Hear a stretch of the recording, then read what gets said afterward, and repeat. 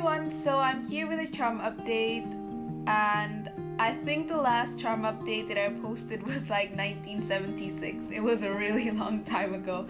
I just have been really busy with school and homework and sorting out my life in the future. It's just been really stressful, but I'm really happy that I can film you a charm update. So let's begin.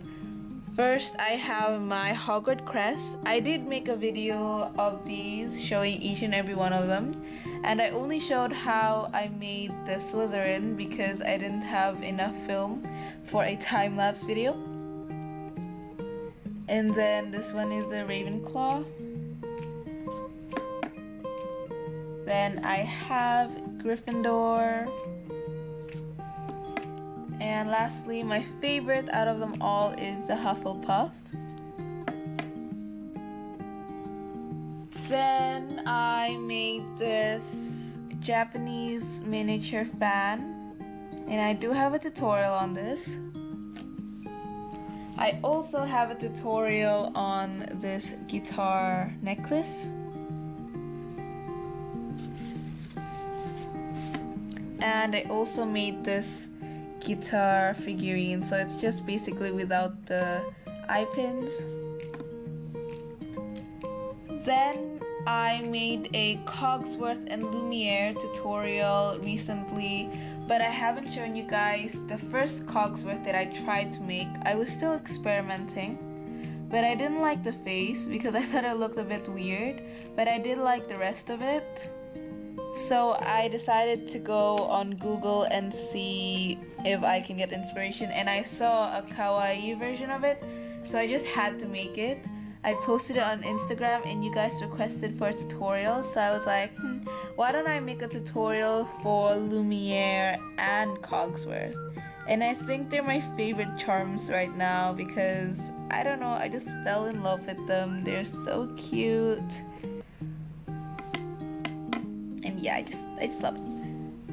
Next, I made this cookie cameo inspired by Becky Bachi, and she did make a tutorial of a cameo ice cream just with an ice cream cone, but I was too lazy, so I just decided to make it a cookie.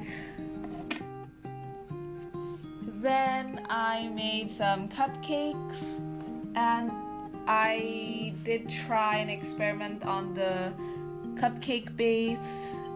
I did sculpt it from scratch, and I think I'm really happy because it's not perfect. It just looks, I don't know, I just like it. And so this is the birthday cupcake with colorful sprinkles and a candle. Then I made this vanilla cupcake with pink icing and a strawberry on top. And then I have this lime cupcake with green drizzle and silver wrapper. I made several macarons inspired by Kappa's bakery, so I just have these few macarons.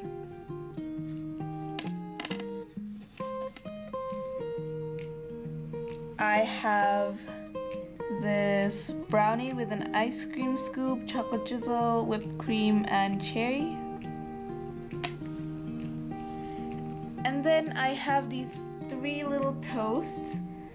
I made this toast with a fried egg. And this is just a smiley face. I really love how these turn out. They're like one of my favorite charms. This one is with a tongue sticking out and some blueberry jam. And this has got to be my favorite. It's this bitten toast with a shocked face and some melted butter on it. I think I'm going to make more of them because, I don't know, I just love them. They are so simple and so cute, and I can do a lot of different expressions and different toppings, and they're really fun to make. Next, I have Elsa from Frozen, and this is inspired by Sugar Charm Shop. She has a really amazing tutorial on this, but mine didn't turn out so well. It's not really great. but I can improve. Oh my god. And at the back I have put on some blue felt because I didn't like the back and I needed to cover it up with something. So here's Elsa. Then I made these two little characters, and this is a television. The screen is his face and he has like a remote body, and this is like an old-fashioned TV because nowadays it's like a flat screen TV.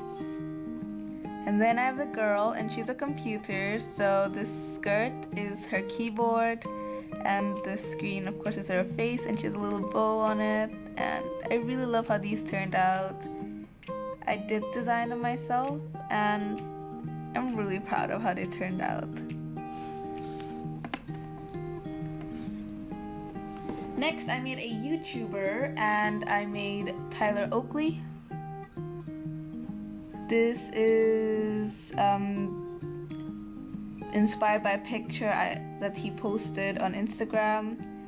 So this is the outfit that he wore in the picture, and you can see his mint hair, which is just as fabulous as always. And I forgot to show you guys that I have a tutorial on this globe jewelry box, and when you open it you guys can see a galaxy interior. And I just really love the concept of it. It's adorable. Then I tried to remake my Rilakuma couch potato. It's not finished yet, but it's smaller compared to the original one, and I think I want to try again and make it even smaller because it's still too big of a size. Then lastly I made this this coral reef necklace inspired by an amazing crafter called Petit Plat, and she made this coral necklace. I was really in awe with it. It was amazing. I decided to try it for myself and I'm really happy with the results. So, an up close look. It did take a lot of time, but it was worth it in the end. It's really fun to make as well, actually.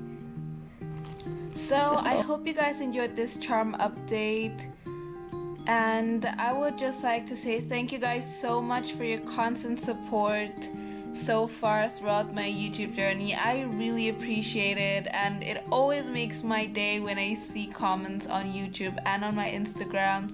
It's just, I feel really blessed to have you guys, and thank you guys so much for being here with me. And yeah, thank you guys again. I love you guys. Bye.